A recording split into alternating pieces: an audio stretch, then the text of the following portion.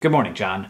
In 2012, on September 11th, a group of militants attacked the US consulate in Benghazi, Libya. Now, 3 years later, if you live in America, the word Benghazi is either one of those words that gets you real riled up, or it's a word that if you hear it, you're gotta get ready to run away from whatever nearby person is about to get real riled up. It's one of those topics that you either know a whole lot about, or you know pretty much nothing about. And the trouble is, learning about Benghazi is, no matter what, going to expose you to a great deal of partisan anger. Figuring out why this is, what actually happened, what it means, and hopefully removing it a little bit from that crazy, angry partisan grandstanding is what we're gonna try to do in the next 7 minutes. Let's start out with Benghazi, which, despite the fact that every American has heard of it as, at minimum, a site of a tragedy, at maximum, a site of a massive conspiracy, is actually a city in Libya. It's big, it's about 600,000 people, roughly the size of Denver, Colorado. In 2009, a pro-democracy protest broke out in Benghazi, which then spread across the entire country and eventually resulted in the first Libyan civil war. Revolutions are very exciting. They promise the possibility of rapid change for good. And that's exactly what we were all hoping for after Muammar Gaddafi, generally accepted to be a pretty bad dude, was killed and his government toppled. Unfortunately, the usual immediate outcome of a revolution is a power vacuum followed by groups of people who want very badly to control the future of their country with guns. There was a great deal of hope that Libya, and especially Benghazi, where the protests first began, would find a quick path to stability. And depending on who you ask, the Obama administration was either too optimistic about this, or criminally negligent in pretending that it was all okay when it really wasn't, and they just wanted to pretend it was for political reasons. Let's get this straight. In this story, there will be two sides to absolutely everything, and both of those sides want very badly to control the future of their country. You know, with incessant yammering on cable news and 85 different congressional committees. But thankfully without guns! Now, there isn't much controversy about what actually happened on September 11th, 2012. A group of armed militants easily breached the consulate. Security experts attempted to gather all of the personnel and move them to the safety of a nearby CIA compound that was much more easily defensible. Two people, Ambassador Chris Stevens and diplomat Sean Smith, were in a safe room after the compound was lit on fire. Both of them died of smoke inhalation. The rest of the consulate staff was taken to the CIA compound, which was then later attacked as well. There, two security officers, both former Navy SEALs Glenn Doherty and Tyrone Woods, were killed by mortar fire. It was believed that Ambassador Stevens might still be alive. His body wasn't found at the consulate, but it turned out that a group of Libyans had tried to rescue him,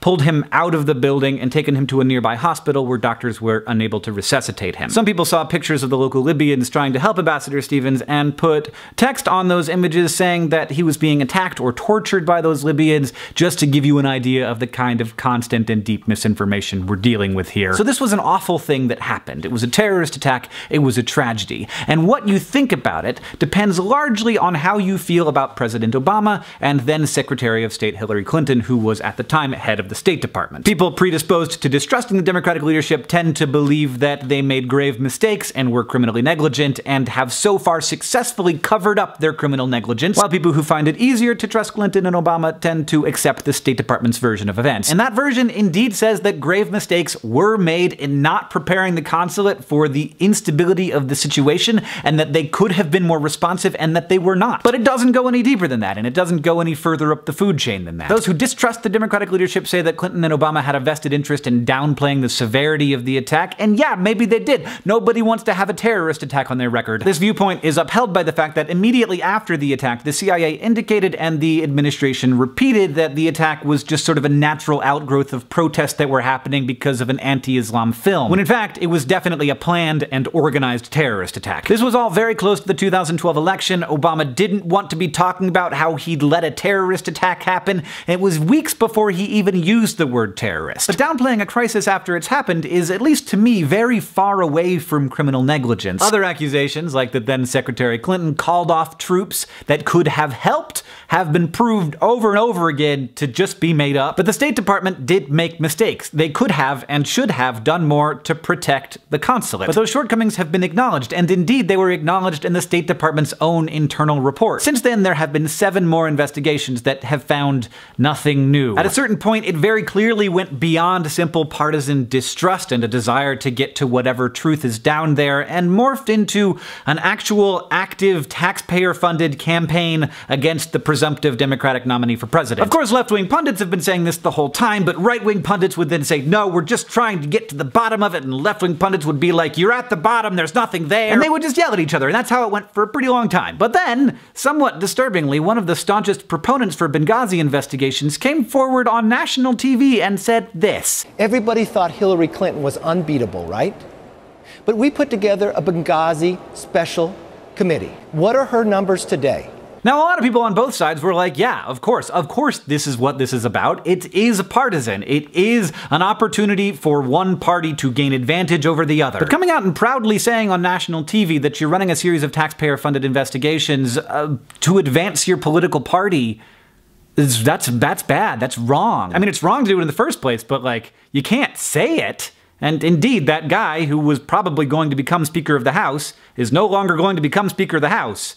Because that was dumb. Today in America, the controversy surrounding the Benghazi attack has become so entrenched that there are a lot of people whose minds will never be changed. A lot of people who will believe forever that Obama and Clinton were criminally negligent, and a lot of people who will believe forever that it was never anything more than an opportunity for the Republicans to attack the Democrats. Now, some people absolutely do believe that there's a prize at the bottom of this Cracker Jack box, that the president and Hillary Clinton are evil, and that this is the best chance they have of uncovering that evil. But 8 congressional investigations later, that's 6 more than we had after September 11th, 2001, it's seeming pretty unlikely that we're gonna find out anything, and it's seeming more likely that this was a series of unfortunate circumstances and significant but not criminal mistakes. For most people in politics, though, Benghazi is now just a talking point. It's a way to raise money from increasingly polarized constituencies, and also a way to polarize those constituencies more. But even as it occasionally takes over US politics, the attack on the consulate was a much bigger deal for Libya. After the attack, aid organizations, investors, business people, and businesses all left the city, crushing the economy. Other armies and militias saw the attack on the consulate as brazen and inexcusable, and they took up arms and fighting increased. This led to the eventual Second Libyan Civil War, which began in 2014. Benghazi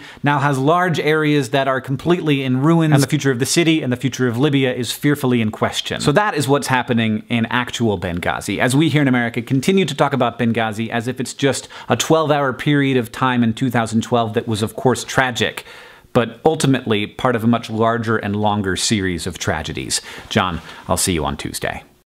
Since it's only 2 o'clock in the morning, and I just finished editing this video, I figured I would talk a little more. I've done other videos like this in the past. If you want to check those out, I'll put a link to a playlist.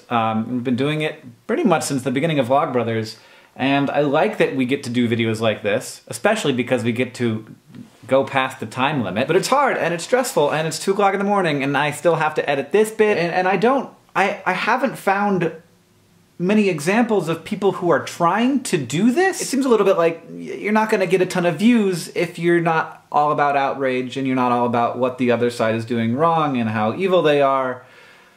And so there aren't a lot of people doing it. If I saw someone doing it, I would either hire them or I would just talk about them all the time. The question is it just my own bias that makes me think that all of these other people are biased? I don't think it is, mostly because the way to talk about it is from a little bit outside of the political system, and nobody seems interested in doing that because that detachment doesn't get people that interested. But if you know of people who are writing about complicated issues in a way that gives context, is a more full picture of something, and doesn't, very particularly have a goal of promoting the ideology or the agenda of one party or another, let me know in the comments. I'd love to read that, because it would be nice just to help me research these, because it's really not fun to read 2 angry positions and then try and figure out which parts of their anger are real and which parts are just them being angry, which is the majority of it. Another nice thing about this being an educational video is I just can keep talking, but I'm gonna stop now. Thank you for watching, and I hope that it was useful and not awful.